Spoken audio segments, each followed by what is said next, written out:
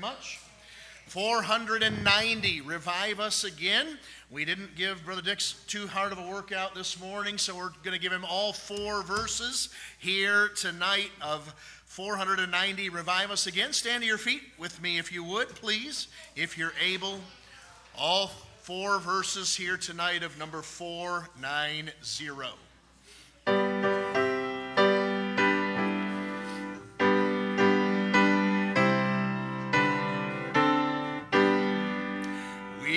Praise thee, O God, for the Son of thy love, for Jesus who died and is now gone above.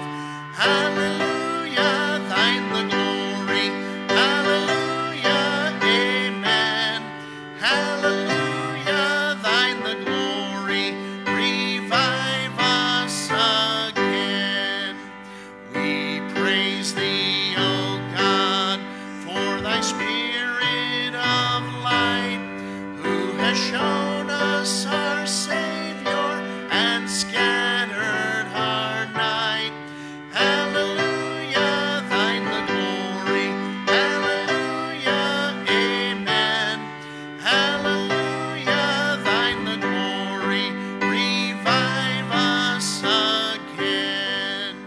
All glory and praise to the Lamb that was slain, who has borne all our sins and has cleansed every stain. Hallelujah, thine the glory. Hallelujah, amen. Hallelujah, thine the glory. Revive us again. Revive us again. Fill each heart with thy love. May each soul be rekindled with fire from above. Hallelujah, thine the glory. Hallelujah, amen. Hallelujah, thine the glory. Revive us again. Praise the Lord. Oh, was that all 4? I thought it was all 4. Hey, he's trying to show me up is what he's trying to do here. I'll show you. I can do 4 and more than that. Thank you, Brother Dix. Doing a great job. Appreciate very much. It's funny, isn't it? You show up, you play publicly, and no one knows the hours at home spent every single day working on it, practicing. I know Shannon is practicing. Her piano is in my office, so I'm aware of her practicing. She'll just come down there and say, I need to practice a little bit. And it actually is no big deal. She's in the background and I'm working or playing Tetris and solitaire and that kind of thing. Anyhow, but appreciate so much our instrumentalists and the work that they put in. But I'm glad that you're here. You never know what's going to start happening as the weather changes and then the time change happens. As a pastor, I'm not sure what's going to happen, how many people are still going to show up. Even driving the bus tonight, I wasn't sure exactly who'd come, and every single stop came. Isn't that good? That's a blessing for sure. And so young people, we're glad that you're here. Thanks for being with us. Do me a favor tonight and focus, pay attention. The thing is, the more I have to stop, it just drags out the service. It drags out the sermon. I have to start all over at the beginning every time I lose my train of thought. So, do me a favor. Do yourselves a favor, pay attention and listen, and try to sit still. Try not to stomp your feet or shuffle around or anything like that. That just distracts the folks around you. And we want to have a good service tonight. All right, let's go ahead and pray, and we will begin. Father, we love you, and we're grateful to be in your house tonight. We do ask your blessing on our service. Would you please speak to our heart?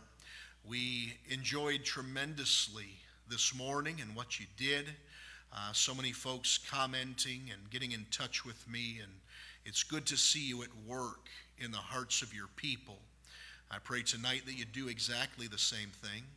Father, if anybody here tonight does not know Christ as Savior, would you please help them to let us know and then help us to show them what the Bible teaches so that they can say yes to Jesus tonight. You're a good God, and we're thankful for all your blessings that you give to our lives. Help us to be aware of it, and help us to be grateful. We ask it in Christ's name. Amen. All right, you may be seated. Second song, page 115. I Must Tell Jesus. Only 3 verses this time, verses 1, 2, and 4 of 115.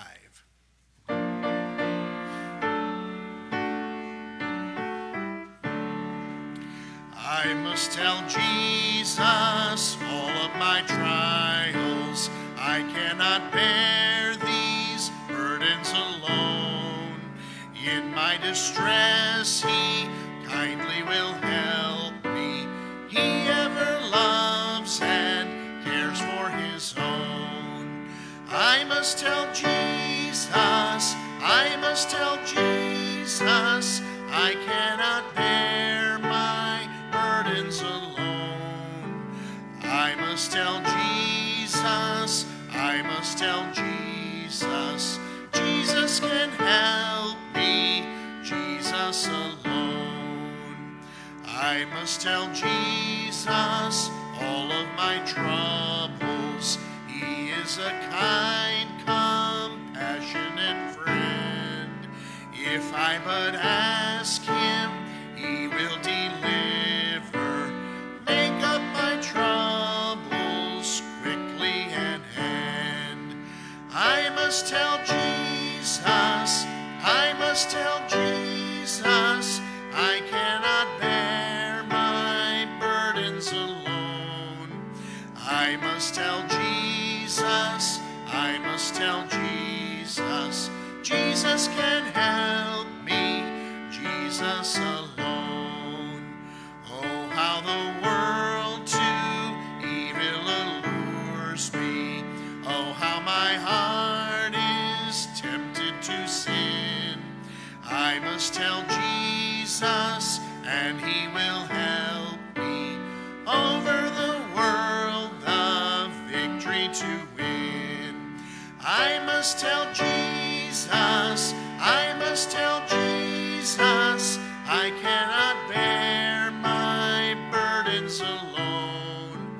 I must tell Jesus, I must tell Jesus, Jesus can help me, Jesus alone.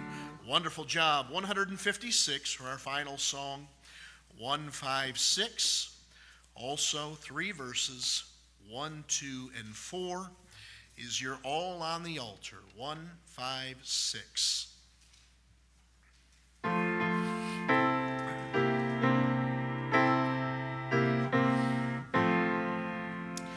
You have longed for sweet peace and for faith to increase, and have earnestly, fervently prayed, but you cannot have rest or be perfectly blessed until all on the altar is laid.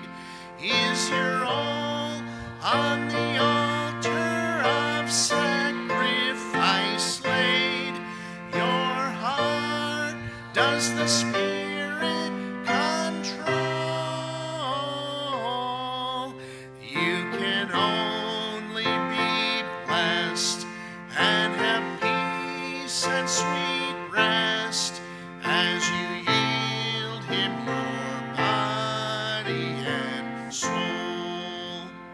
Would you walk with the Lord in the light of His word and have peace and contentment always? You must do His sweet will to be free from all ill. On the altar your all you must lay. Is your all on the altar of sacrifice laid? Your heart does the Spirit control? You can only be blessed and have peace and sweet rest as you yield him your body and soul. Who can tell all the love he will send from above, and how happy our hearts will be made of the fellowship sweet we shall share at his feet, when our all on the altar is laid. Is your all on the altar of sacrifice laid? Your heart does the Spirit control. You can only be blessed and have peace and sweet rest as you yield him your body and soul. Nice job, nice singing. A little high there for me on that last control, amen? But we got through it, praise the Lord. We're going to 1 John tonight, 1 John chapter number 1. It's not the Gospel of John. This is the epistle of 1 John, almost to the very back of your New Testament. 1st, 2nd, 3rd John, Jude, then Revelation. So really your best bet is to find the book of Revelation and just start backing up slowly. It'll just be a few pages in front of Revelation.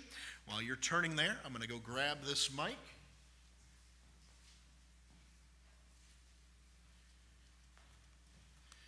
We've got to change our way of doing things. Either get me to remember to grab it, or Talon, if you guys can leave it right here instead. Either way will succeed. 1 John chapter number 1. We're going to read the whole chapter tonight, and it's still only going to be a third of what we read this morning. We read 30 verses today. The 1 John chapter 1 is only 10 verses. We're going to read all of them. We preached this morning on how to get right with God. If you're not right with God, how can you get your heart right with him? And tonight, a little bit of the same, but different. How to confess your sins. This is going to be a little more practical and helpful in that way. So we'll read this chapter and then we'll get right into it. 1 John chapter number 1. That which was from the beginning, which we have heard and which we have seen with our eyes, which we have looked upon and our hands have handled of the word of life. For the life was manifested, and we have seen it and bear witness and show unto you that eternal life which was with the Father and was manifested unto us. That which we have seen and heard declare we unto you, that ye also may have fellowship with us. And truly our fellowship is with the Father and with his Son, Jesus Christ. And these things write we unto you, that your joy may be full. This then is the message which we have heard of him, and declare unto you, that God is light, and in him is no darkness at all. If we say that we have fellowship with him and walk in darkness, we lie, and do not the truth. But if we walk in the light, as he is in the light, we have fellowship one with another. And the blood of Jesus Christ his Son cleanseth us from all sin. If we say that we have no sin, we deceive ourselves, and the truth is not in us. If we confess our sins, he is faithful and just to forgive us our sins and to cleanse us from all unrighteousness. If we say that we have not sinned, we make him a liar, and his word is not in us. Let's pray together, please. Father, help us as we get to this important part of the service. I pray that you'd speak to each and every heart here. I pray that all of us would be a bit more mature than we even are. I pray we'd see the seriousness of the subject tonight, and that you'd help us to grow by learning about it.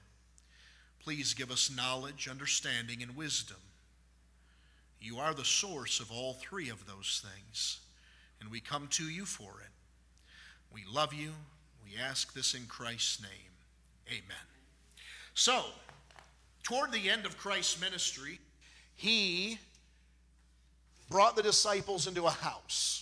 And the custom at the time was for guests who arrived at a new house to be seated and have their feet washed by a servant. The servant that did the foot washing was usually the lowest seniority servant there was, right? The new guy or the new girl. They were the ones to do the foot washing because, let's be honest, no one really wants to do this, right? If I said, hey, here's what we're going to do. We're going to put a chair up front, and Charles, I'm going to have you come and sit in that chair, and Charles is going to take off his shoes and his socks, and then I'm going to call for Matea, his sister, who loves him so much. Listen to her already, moan and wail like it's going to happen. Oh, no. But I had Matea come up with a bowl of water and a towel and the warm soapy water, and her job is to wash his feet. She doesn't want to do that, do you, Matea? No, she doesn't. I'm not even sure Charles would want her to do that. No, he doesn't want her to do it either. And so, but this is what was done. Only, Charles is wearing a pair of socks and some nice dress shoes tonight. His feet are probably, and we're giving him a lot of credit here, but they're probably pretty clean. Back in this culture, it wasn't so, right? What are the folks wearing on their feet back in Bible times? Predominantly sandals and that type of footwear. How many paved roads did they have? Well, they had some. They had cobblestone roads. If you look into ancient Rome and things of that nature, there were some, but how many cars were driving on those roads? No cars. So most of them, that's a problem. Emily, would you help me? Thank you, ma'am. Most of those roads are going to be dirt roads. Thank you very much. I appreciate that, Emily. Some of them are going to be cobblestone roads and that type of thing, but there are no cars. Now, if there were General Motors cars, we wouldn't worry about it all that much. If there were Ford cars, there'd probably be oil all over the roads, right? Isn't that right, Brother Rick? Brother Rick says not true.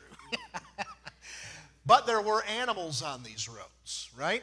There are horses, there are donkeys, there are mules, there are oxen, there are camels.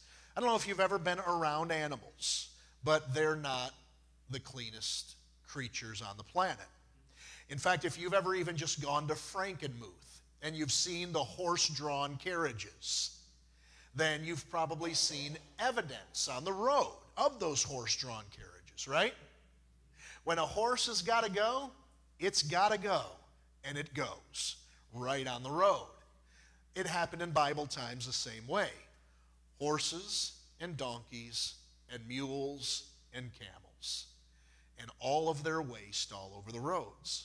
And then here comes Charles walking down the road in his sandals. And what's getting all over Charles's feet then? Well, whatever those animals are leaving behind, right? And not just that, but the dirt and the grime. So now, Matea, Charles comes in with sandals on his feet that are covered in all sorts of residue from mules and horses and camels. It's even worse, isn't it? And so the 12 apostles show up at this house, and there is no servant to wash their feet. And they all just sit at the table, which in their own way was them saying, well, I'm not washing anybody's feet, right? Could any one of them had said, there must not be a servant available, I'll go ahead and do it? Could any of them have done that? Yes. Could all of them have done that? Yes. Did any of them do it? No. So what happened? Jesus didn't sit down right away. And then they hear the sink turn on. That didn't happen. They see Jesus enter the room, and he has a basin and a towel. And he gets on his knees, and he approaches Peter. And he begins to wash Peter's feet. And Peter stops him because he realizes the chain of command here, right? This is the Son of God who's come to earth to die for the sins of mankind. And he's on his knees washing my feet, who was just a fisherman a couple years ago. And I'm the one in need of forgiveness that this man is going to provide when he dies for me. Peter knows right away. And so what does he do? He stops the Lord and he says, no, Lord, be it far from thee. And Jesus said, Peter, just leave me alone. Let me do what I need to do, and I'll teach you what I'm doing. And so then Peter says, okay, well then not my feet only, but my whole body. And so then Jesus says, will you settle down? Because Peter needed to be told to settle down quite a bit. He says, look, let me explain here. As you go out and about and you're walking around the world, your feet are going to get dirty. Now, when you get saved, that's like getting a whole bath, right? Head to toe. You step in the shower and every nook and cranny, as my wife used to tell the kids, gets washed. Winston, get in there and wash every nook and cranny. I don't even want to think about that. And so that's salvation. Salvation is the bath. Salvation is the shower. Salvation is the head to toe. But once we're saved, we don't have to get that head to toe anymore, spiritually speaking. Please take a bath every day. As every day is a good thing, sometimes twice. He says you don't need that head to toe, but you need your feet washed. And what was the lesson that Jesus was trying to teach his disciples here? Well, number one, humility. One of those guys should have done it instead of leaving it for the Lord to do. But number two, he was teaching them about the importance of daily forgiveness. So here's what happened. 6,000 years ago, two people named Adam and Eve were placed into the Garden of Eden. And God gave them one rule. They had one job, and that was to not eat of the fruit of the tree of the knowledge of good and evil. God said, every tree in this garden, you can eat from them. Eat them all. Several times a day. Mix it up. I don't care what you do. But there's one tree I don't want you eating from. And that's this one. And Adam said, okay, no problem. And Eve said, okay, won't do it. Until one day the serpent shows up. And he tempts her to eat from the tree. And she does eat. Then she gives to her husband. And he eats. And they disobeyed God. God said, don't do it. They did it anyway. That's disobedience, right? When we disobey God, it's called sin.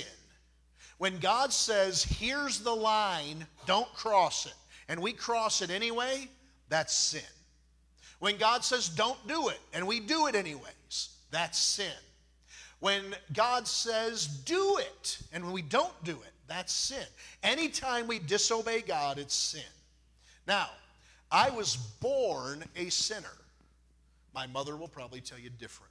It's my brother who is really the sinner, and I'm the angel, right? Now, I was born a sinner because when dogs have babies, they're called puppies, and when cats have babies, they're called kittens, and when sinners have babies, what are they? Sinners. Just makes sense, doesn't it? Everything bears fruit after his kind. Never in the history of man has a dog been giving birth to a litter of puppies and then out come a kitten too. It doesn't work that way. Nor has a cat ever been delivering a litter of kittens and a puppy come out.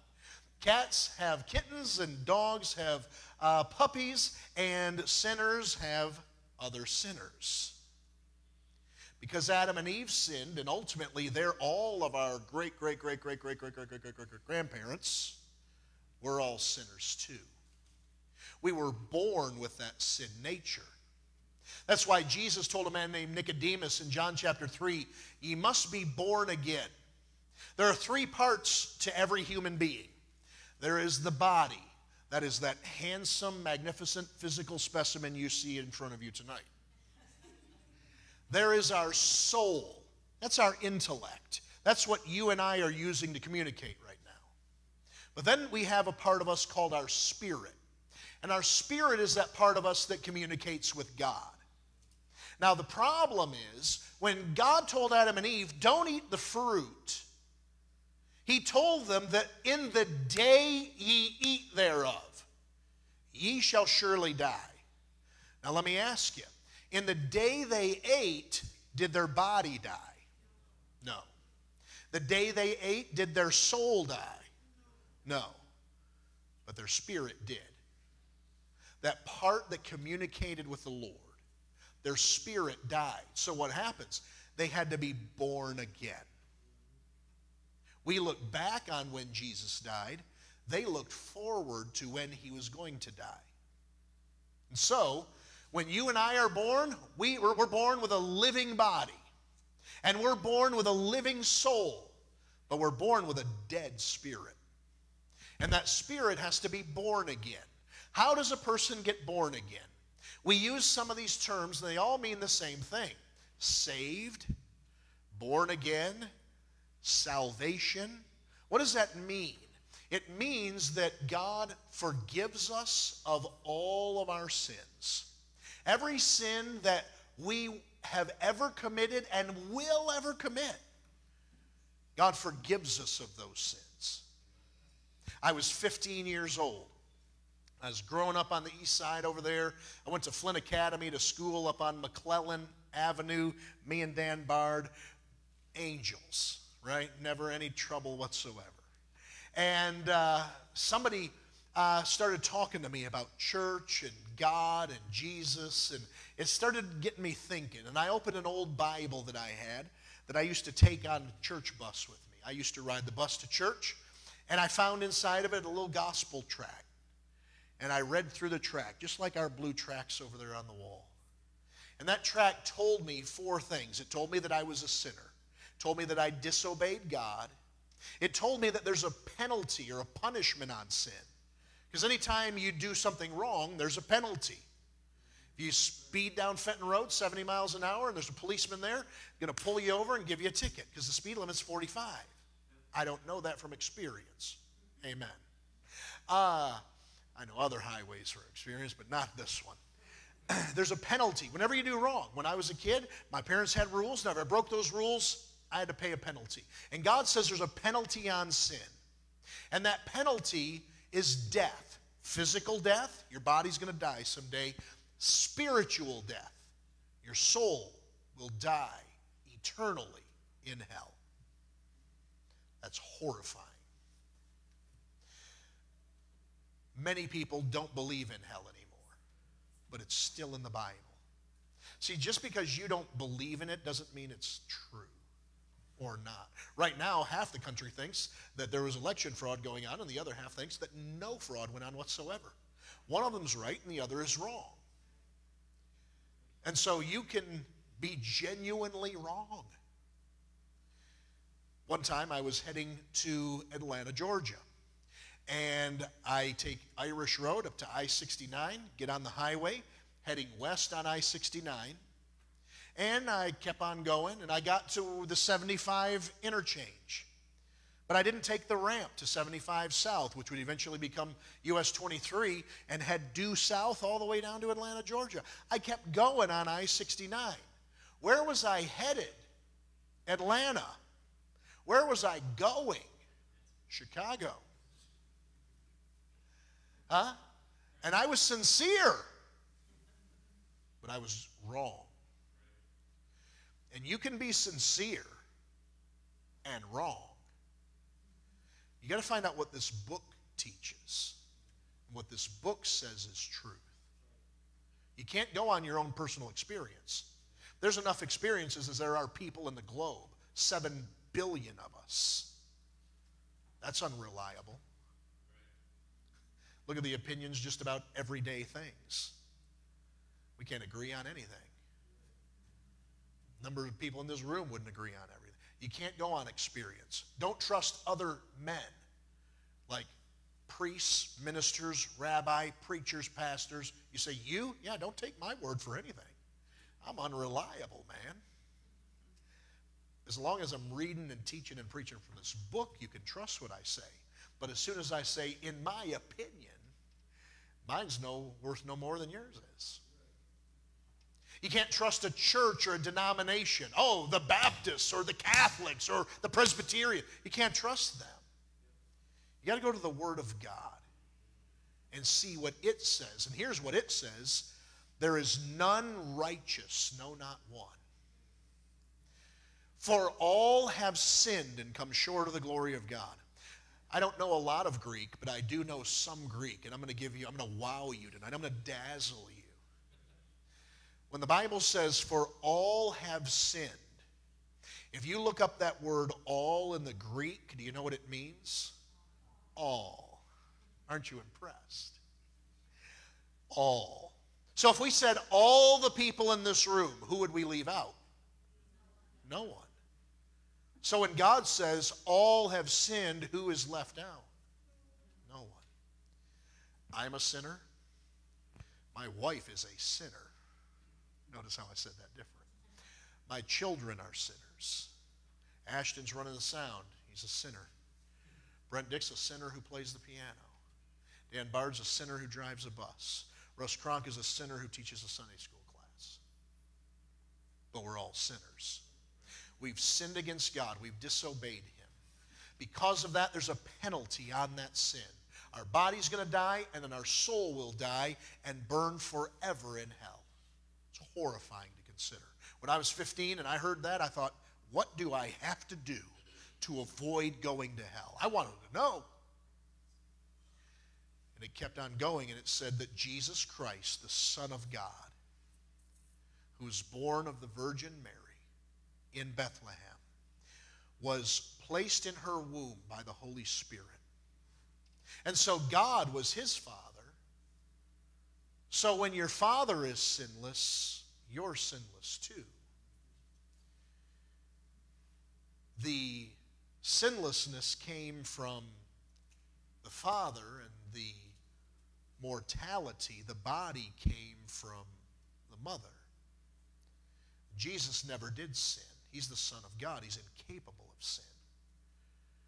And so they took him and they beat him and they mocked him and they stripped him naked and they took a cross, kind of like that one. It was laid down on the ground, and the Bible says that he was beaten so much that his face didn't even look like a human face. Mind you, he did nothing wrong. The Roman ruler Pilate said, I find no fault in him. The Jewish council, they were allowed to release one prisoner because of the Passover week, and Jesus was being tried with another man who was a robber and a murderer named Barabbas. And so they said, we can release one of these two, kind of hinting at Jesus because he did nothing wrong. And the crowd shouted, give us Barabbas. And they let Barabbas go, and they nailed Jesus to a cross. A soldier held his arm to the cross, while another held a spike, like a railroad spike, on his arm and nailed that spike through his arm and into the wood of that cross. They did the same to the other arm. And they did the same to his feet. And he never did anything wrong. He never did anything to deserve this. And there was a hole there beside that cross, and they got on each side of it, and two soldiers together lifted him up on that cross, and that cross started to slide down into that hole until they got him perfectly upright, and then it just fell. Can you imagine being nailed to that thing and then hitting the thud on the bottom, feeling it pull? The Bible says every bone he had was out of joint. My shoulders will go out of joint if I'm not careful. I was playing volleyball, tried to spike the volleyball, threw my shoulder out of socket. It's crazy. And I'll tell you what, I've never felt pain like a bone out of joint. Both of them will go out. Jesus had every bone out of joint. Every one. I can't even wrap my head around that. They spit on him. They mocked him. They said, if you're the king of the Jews, come on down off of that cross. And you know what? He could have. But he didn't. Why didn't he? Because he was dying for a purpose. What was that purpose? Your sins. My sins. In fact, while he was hanging on that cross, the Bible says the sky grew dark like the middle of the night. There's a veil in the temple that separates the inner court from the Holy of Holies. It's 9 inches thick, and that veil was torn in two. Imagine if you put 3 phone books together and then ripped them in half. That's what it was like when the veil was torn. Jesus had 9 phrases as he hung on that cross, and the last one was this: my God, why hast thou forsaken me? Every other time in the scripture, Jesus refers to God as Father. Even the night before, as he prayed in the Garden of Gethsemane, Father, let this cup pass from me. But as he hangs on the cross and the sky is dark, he cries out, my God. What's the difference? When someone has sin on them that is unforgiven, God is not their Father. He is only their God. Sometimes people misspeak and they say, God, we are all God's children. And you know what? That's not true. We're all God's creation. But you're only God's child if you've come to Christ seeking forgiveness and salvation. You can't pray, Heavenly Father. He's not your Father. He can be. That's the next thing. Okay, preacher, so I'm a sinner and I deserve to go to hell, but Jesus died on the cross and paid for all my sins. So how do I get forgiven? How do I find salvation? How do I get saved? How do I get born again? It's really easy. Now, it wasn't easy for Christ. He did the hard part. Our part's easy. It's trust. It's acceptance. Romans 10, 9 and 10. That if thou shalt confess with thy mouth the Lord Jesus. So what does that mean? It's really simple. Do you believe that Jesus Christ, 2,000 years ago, was born the Son of God? Do you believe that he was sinlessly perfect, but that he took your sin upon himself when he died on that cross? And then 3 days and 3 nights later, he rose from the grave bodily. Do you believe that? If you say, yes, I believe that. That's the first part. That if thou shalt confess with thy mouth the Lord Jesus, and believe in thine heart that God hath raised him from the dead, thou shalt be saved. Saved from what? Saved from hell. Saved from your sins. Saved to heaven. For with the heart man believeth unto righteousness. That means when you, with your heart, believe what Jesus did for you, you'll find yourself with his righteousness. And with the mouth, confession is made unto salvation. Verse 13, for whosoever shall call upon the name of the Lord shall be saved. Let's break it down. Whosoever, what does that mean? Anybody. It means handsome, ugly. It means skinny, not so skinny. It means wealthy, and it means broke. It means black, white, Hispanic, Asian, and anything else you can fit in there. God is no respecter of persons. Jesus died for every man and every woman. Doesn't matter what nationality, what ethnicity. None of it matters. Whosoever what? Shall call upon the name of the Lord. That's that mouth part, right? With the mouth, confession is made unto salvation. Call upon the Lord. How do you call upon the Lord? You pray. You ask. For whosoever shall call upon the name of the Lord shall be saved. Not maybe. Not God will think about it. Not we'll put you on the list. Shall be saved.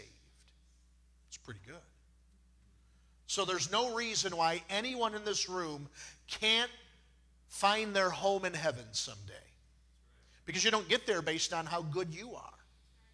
You don't get there on how good a Christian you are, or how often you go to church, or how much of the Bible you know. You go to heaven because of what Jesus did for you. There's a story of a old circus performer named Charles Blondin. And one of the things that he used to do way back in the 1800s, he would stretch a tightrope across a section of Niagara Falls. And he would get out there and he would walk across that tightrope. Crowds would gather and he'd take money from them, and he would walk across that tightrope. He would take one of those balancing poles, and he'd get out there and he'd walk all the way across it and he'd walk back. Then once he got so good at it, he'd start doing unusual things. They say that he pushed a little stove out there one day and actually cooked breakfast, standing on a tightrope over top of Niagara Falls. Then one day he took a wheelbarrow out there and he asked the crowd, "Do you think I can push this wheelbarrow across the tightrope?" And everybody's like, yeah, you can do it. And he pushed the wheelbarrow all the way down one side, and then he figured out a way to get around it, and he pushed it all the way back. Then he asked the crowd, "Do you think that I could put a man in this wheelbarrow and push him across the tightrope?" And everybody was cheering, yeah, you could do that. Do it. And he walked up to a guy and he said, "Sir, do you think I could push a man across a tightrope in this wheelbarrow?" And the guy said, "I know you could. He said, "Then get in the wheelbarrow." That's the test of faith. See, you can sit here tonight and say, "I believe Jesus died for my sins. I believe that if I put my faith in him, that he could save me and take me to heaven." Then do it. In a few minutes, Brother Dix will play the piano, and many folks are going to come forward and they're going to kneel at the altar to pray. And if you're here tonight and you've never put your faith in Christ, come on down, get my attention. I'll have somebody take the Bible who's an expert in the subject and show you exactly what you need to know in order to be saved and put your faith in Christ. Get in the wheelbarrow. If you don't, your sins won't be forgiven. If you don't, you will die and go to hell. If you're sitting here tonight saying, "I got time," you don't know that. You're trying to scare me. I'm not trying to scare you. I'm trying to be realistic. Ask my wife how old her sister was when she was killed. She'll tell you 13. You're not guaranteed tomorrow. People keep telling me, "Hey, I heard somebody died of coronavirus." "Oh, is that right?" And I always say, "How old were they?" Because I'm 48. And then they tell me, 46. And I go, "You did that on purpose, didn't you?" Huh? And I'm not saying you're going to die of coronavirus. Don't get me wrong. What I am saying is you don't know how long you have. Listen to a testimony of a lady today whose 4-year-old daughter was at a birthday party, running around the house playing. And then she woke up in the middle of the night. She was crying. Her legs hurt. They couldn't do anything for her. She was massaging her legs, putting heat on them, putting ice on them. Nothing helped. Went to the emergency room. They ran all kinds of tests. Finally, a cancer doctor came in and said, "Your daughter has leukemia. She's 4 years old." They sent her to St. Jude's Children's Hospital, and they worked with her for 2 years. But she died at 6. You don't know how long you have. So my advice to you is don't wait. You just don't know. Most people, on the day they die, didn't wake up thinking, "This is it." It's just reality. Most people. Now, some of them do. They tell me Alex Trebek just last week, host of Jeopardy, knew that was going to be his last day. And he and his wife just sat on their deck and talked and reminisced. And he passed that night. Sometimes you know. 99% of the time you don't know. Somebody will die today that didn't wake up this morning thinking, "This is my last day on earth." So what do? You get saved now. Behold, now is the time. Today is the day of salvation, the Bible says. So that's the head to toe. That's the bath. That's the shower. So what's the feet? The feet is just kicking around the world. as you're going about your day-to-day life as a Christian, after you've been washed head to toe, your feet are going to get dirty. You're going to sin. You're going to slip up and say something you shouldn't say. You're going to slip up and think something you shouldn't think. You're going to do something you shouldn't do, and you're going to sin. Hopefully it's not absolutely life-altering. There are those sins too. Hopefully you're smart enough to avoid those sins. But you have a sin nature that didn't go away when you got saved. You got a new nature that was added to the old nature. So now those natures get to fight each other. And every day, you're offered several times a day choices. Someone says something to you that makes you mad. And you say, I can do one of two things. I can either love my enemy like the Lord Jesus told me to, or man, I can let this guy have it, which he full on deserves. And you got to make that choice. Sometimes you're going to make the wrong choice. You're going to let a guy have it. There is a reason we don't have, I love my church, Lighthouse Baptist Church bumper stickers around here. Because you'd expect me to put one on my car. And I probably should not have a bumper sticker on my car that refers to this church. It may bring a bad testimony on this church. I am not the most courteous driver. Most people drive a little too slow for me. I am subject to the powers that are over me, and I pay every ticket I get. That's how I'm subject to them. But I don't always obey that speed limit. I'm confessing some sin right now. And so I don't put that bumper sticker on my car. And you know what? You have moments, you have days where you blow it. And what has to happen? You need your feet washed. Let's get to the text, and we're going to be done here tonight. 1 John, I don't have time to go through the whole thing like I'd like. Well, let's go to verse number 7. Let's go to verse 6. 5. This then is the message which we have heard of him and declare unto you all, that God is light, and in him is no darkness at all. So God is light, zero darkness. Verse 6. If we say that we have fellowship with him and walk in darkness, we lie and do not the truth. Let me ask you a question. Do you think that Cardi B's new song glorifies God? Yeah, if you say who, you're not the one I'm talking to right now. I'm talking to these, maybe these. You think Cardi B's new song glorifies God? No.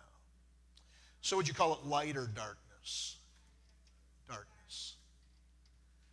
And so if you say you have fellowship with God but walk in darkness, you lie. You know what? You need your feet washed. You need to confess that sin. We continue, verse 7. But if we walk in the light, as he is in the light, we have fellowship one with another. And the blood of Jesus Christ, his Son, cleanseth us from all sin. So when you're walking in darkness, you are out of fellowship with God. That's like saying, I'm going to sit down and I'm going to get drunk and pray. Those two things don't go together, do they? I'm going to get high and read my Bible. Those things don't go together. I'm going to think about how much I love my wife while I'm on a date with another woman. These things don't go together, right? And God says, look, you can't walk in sin. You can't live a life of sin and walk in darkness and think that we're going to have a good relationship. You've got to confess that sin. And you've got to keep your heart clean. Verse number 8. This is for those of us in denial. If we say that we have no sin, we deceive ourselves, and the truth is not in us. You'd be surprised how many times I'm counseling with someone who lives a very carnal life, and they'll say, I do my best. And I'll think to myself, I'd hate to see you at your worst, because your best is terrible. It's like you're not even trying. It's sad. We lie to ourselves. We justify our sin. Verse 9, the good news here. But if we confess our sin, he is faithful and just to forgive us our sin and to cleanse us from all unrighteousness. Man, that's good. First off, if we confess, this is a conditional promise. If you don't confess, you don't get the forgiveness. If you don't take your sandals off and let Jesus take the towel and wash you, you still have dirty feet. And you have no fellowship. Because he says, as long as you want to live that way, I'm not interested in walking with you. Huh? And so, if we confess, what does confess mean? It means to agree with. If God says, thou shalt not lie, then we agree with him. It is a sin to lie. And then if we tell a lie, then we go to God and say, God, you said that lying is sin, and I just told a lie, so I'm coming to tell you I've sinned.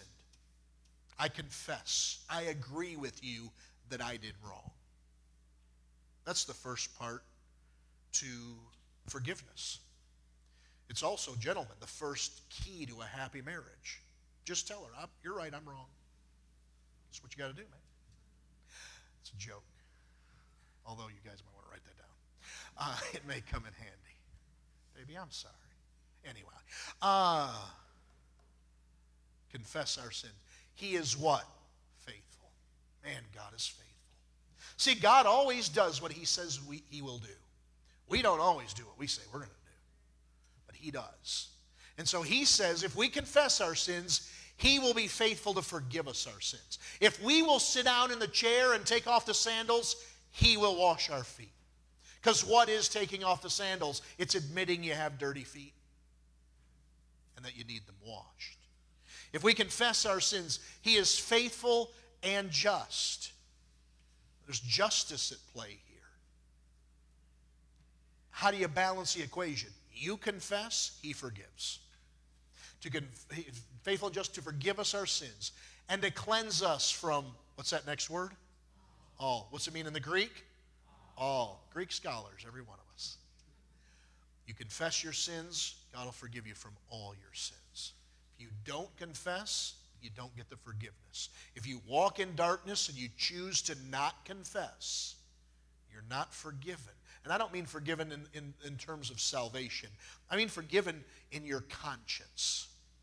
Because you know when you've sinned against God. Just like when my kids were little and they did something wrong that their mother told them not to do or that I told them not to do. They were like Adam in the garden. You know, God comes to the garden. He's like, Adam, where are you? Where was he? He was hiding. Why was he hiding? Because he realized that he was naked. Who told him he was naked? Well, he ate of the fruit. He lost his innocence. One time, Winston had a Game Boy. And he was playing with his Game Boy, and he got too rough with it or something, and he broke the Game Boy. And so he went out to our barn, and he hid the Game Boy in our barn. And I was out in the barn, and I find this Game Boy. And I come walking, and Winston sees that Game Boy in my hand. He takes off running. What's he running from? He's running from me. Why? Because he knew I found him out. And you know what? As long as he's running, we can't have a relationship. And as long as you're running from God, you have no relationship with him. The only way to have a relationship is to stop running and to look him in the eye and say, God, you're right and I'm wrong. You're holy and I've sinned. And I confess that I've sinned against you. And I'm seeking your forgiveness. And you know what that does? It restores the fellowship. Your conscience needs that. Because although every sin you've ever committed has already been paid for and it's under the blood of Jesus Christ, you know when you've done wrong. And you know when you've sinned against God. And you need that off your record for your own state of mind, for your own peace of heart. You confess it and get it right. Let me get to the notes. I haven't read a single note yet. Number 1, admit your guilt. The Bible is true and you are not. The Bible says, let God be true and every man a liar. Number 2, don't hide your sin. God brought the children of Israel across the Jordan River, and they had some battles to fight, being led by Joshua. The first city they went to was a city called Jericho. Remember, the walls of Jericho came tumbling down and all that. God had told the Israelites, defeat Jericho, take no spoils from Jericho. The first of everything is God's. Jericho was the first city. It belonged to God. He told the people, take nothing. Well, there was a guy named Achan who decided he was above the rules. He stole 3 things. He stole some gold, he stole some silver, and he stole a Babylonish garment. Must have been some garment. He takes those things, he gets them home. He busts in the door, and his wife says, what do you have there? Shh, I took this from Jericho. And so they pulled the rug back, and they dug a hole, and they buried it, and they covered it back up and pulled the rug back over it. The next city they were to fight was a city called Ai. Ai was a tiny little city. The children of Israel should have defeated them easily, but they didn't. God caused them to lose. And God went to Joshua, and he said, Joshua, there is sin in the camp. So Joshua started going tent to tent. God said somebody took something from Jericho. They get to Achan's tent and they go in. They pull the rug back. They dig the dirt out, and there's the gold, the silver, and the garment. And they took Achan out and they stoned him to death. That means they picked up big, heavy stones and threw them at him until enough of them hit him, killed him, and they died. He died. They did the same thing to his wife. They did the same thing to his children. Then they took their bodies and they put them in a pile and burned them. That's pretty harsh, isn't it? You say, why did his children die? They were in on it. It's called being an accomplice. You know, if your buddies rob the gas station and you're in the car with them, even if you didn't drive or go in, you go to jail. It's kind of important to pick the right friends, isn't it? By the way, everybody in prison didn't do it. I didn't do it. I had an uncle who drove the getaway car. I didn't know I was the getaway car. Yeah, he still did his time, even though he didn't do it. Don't hide your sin. The Bible says, be sure your sin will what? Find you out. Number 3, confess your sin. To confess means agree. Number 4, trust that God will forgive after we've confessed and sought forgiveness. God doesn't hold grudges. Here's what he says, I will remember your sin no more. Here's the thing about God. God's omniscient. We talked about it in Sunday school tonight. What does that mean? All-knowing. God doesn't say this. He doesn't say, I will forget your sin. He can't. He's God. But what does he do? I will remember it no more. That means I choose to not remember it. It's pretty good, isn't it? Number 5, he will forgive as often as we seek it. Last story, and I'm done. Peter came to Jesus, and I think Peter was being a little self-righteous, meaning he was proud of himself and how holy he was. And he said, Jesus, you know, I've been thinking about forgiveness, and it kind of dawned on me that if somebody sins against me, that I should forgive them. And that's kind of like, duh, right? I don't think Jesus said duh, but it's kind of a duh moment. Yeah, you should forgive them if they sin against you. And then Peter said this, in fact, I've been thinking, I think I ought to forgive a guy 7 times.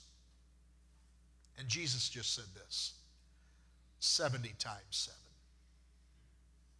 Which, if you really want to do the math, is 490 times, right?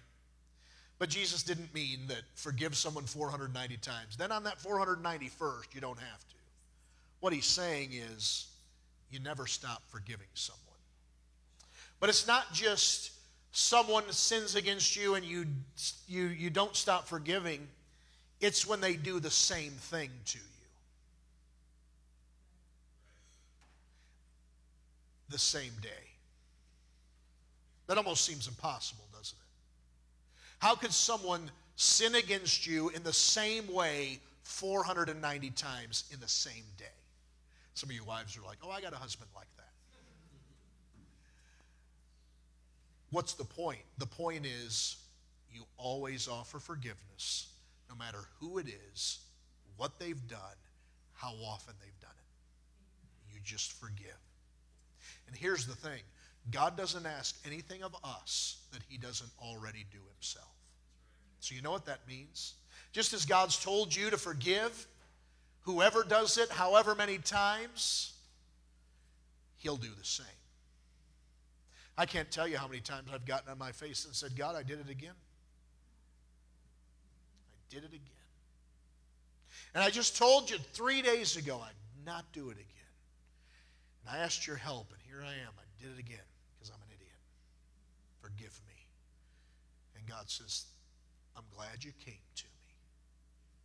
Because you came, I can forgive you. And I do because I'm faithful and just.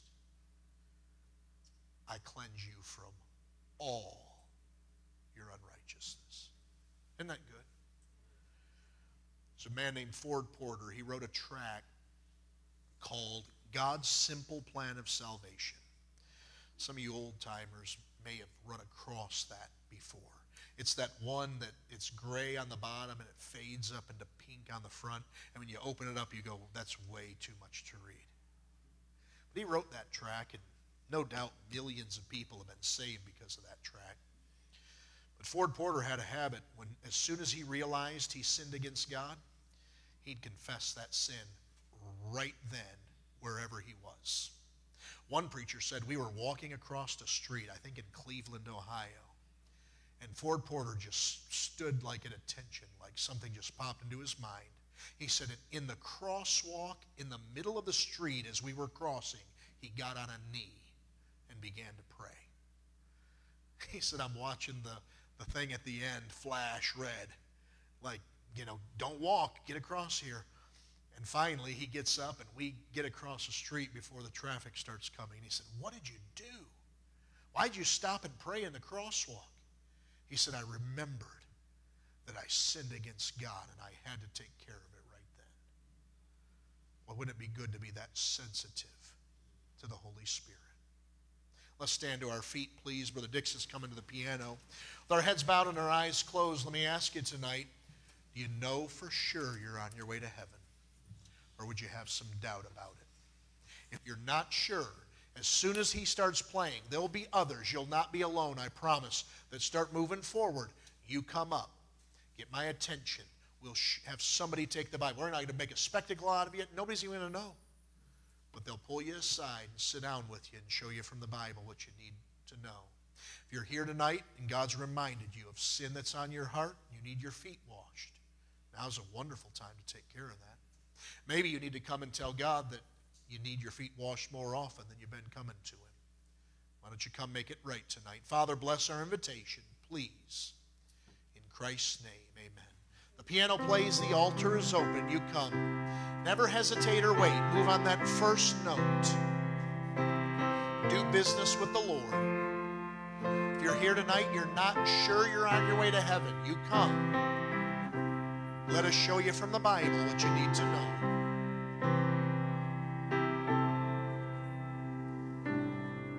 Take your time. We're in no hurry tonight.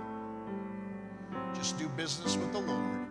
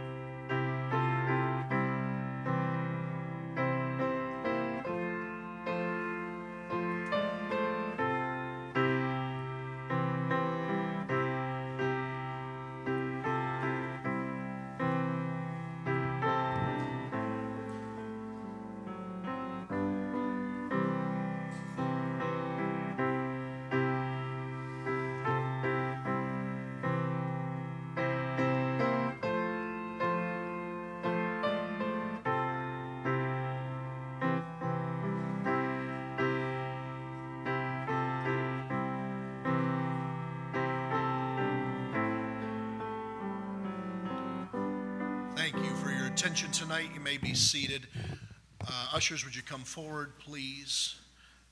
Brother Talent. Oh, I'm sorry, Russ. I didn't see you coming, brother. I'm sorry. All right. Hey, last week we barely missed budget. I can't even believe it. It's funny. It's so close. $17.91 we missed budget.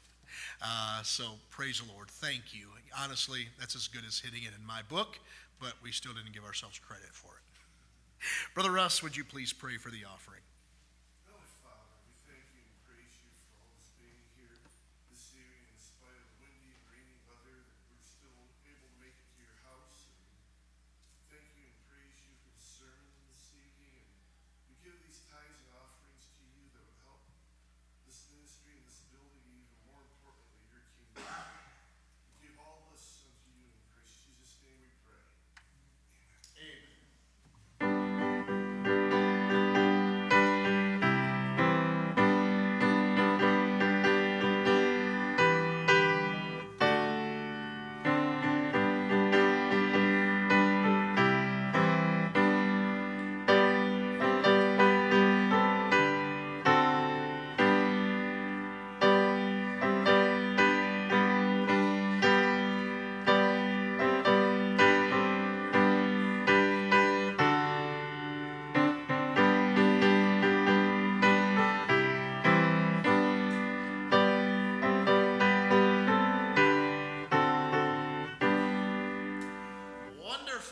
Let me give you some announcements. We'll have you out of here.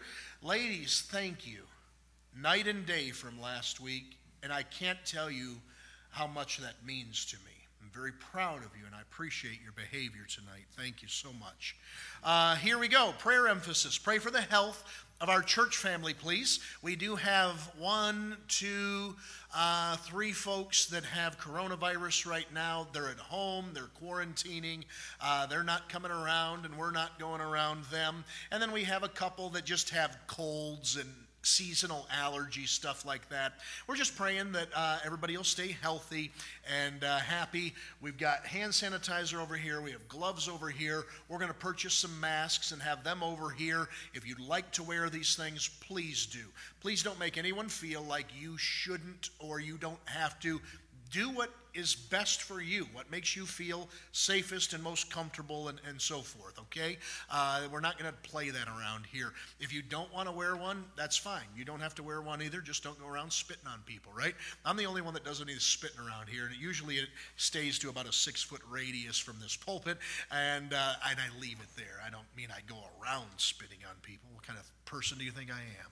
Anyhow, but those things are there. Pray for the health of our church family, okay? Bible reading. Beginners, you're reading Psalms 86 to 110. And then our quiz will be on 100 to 125 on Wednesday night. So 86 to 110 for beginners, Psalms. Advanced, read all of Malachi, all of Matthew, all of Mark. Those are your 50 chapters for the week. Wednesday night, importance of the local church will continue on. Thursday night, soul winning and visitation, 7 p.m. Hope you'll come. Salvations, we're at 165 for year to date, 29 baptized. And then Thanksgiving Sunday is a week from today. Going to have a great time. We'll take some testimonies that day and just focus on gratitude and thanking the Lord for his goodness. We'll also receive a Thanksgiving offering in both services that day. It's an offering that we can bring to God over and above our regular tithes and offerings. It's a biblical offering. The Israelites had this special offering set aside as part of their year as well, and they just brought to God out of their abundance and out of their means. And I hope you'll consider doing the same thing for the Lord. Then, ladies' conference, you ladies that are interested in going, sign up on the clipboard over here, please. I need to clarify a little bit. The conference costs $25. The hotel room costs $25 per lady. That's $50. That's what you turn into us. Then usually you eat before you head down there, and then you chip in a little bit for gas. So that's that other $25. You don't have to give that to us. You pay that when you go to the restaurant, and then you give a few dollars to your ride. So you turn in 50, but you probably want to count on 75 in total for those other things. All right, adult Christmas party, Saturday, December the 12th. Happy birthday, Jesus, December the 20th. That's the Sunday before Christmas. We'll have all of our young kids come up and they'll sing for us, and we'll have a good time with all that. All right, I better get you out of here because the junior church teachers are looking at their watches. I think they're lighting their torches and sharpening their pitchforks as we speak. They get mad when I go long, and we got to get you out of here. Let's stand up. We'll pray and be dismissed. Hey, be safe driving home. It's probably windy and blustery and maybe even rainy out there. Bus drivers, hey, thank you for getting here on time today, and everybody was good and early. The kids had plenty of time to get to their classes. Drive safely on the way home. Take your time. We're in no rush. Amen. Father, bless us, please, as we head on out after another wonderful Lord's Day in your house. Thank you for your goodness to us. Thank you for the clear teaching of the Word of God. Help us to stay right with you and to keep our sins confessed on a daily basis. Help us to walk in the light as you are in the light. And let us not deceive ourselves. We love you. We praise you. We ask all of this in your Son, Jesus' name. Amen. You're dismissed. See you later.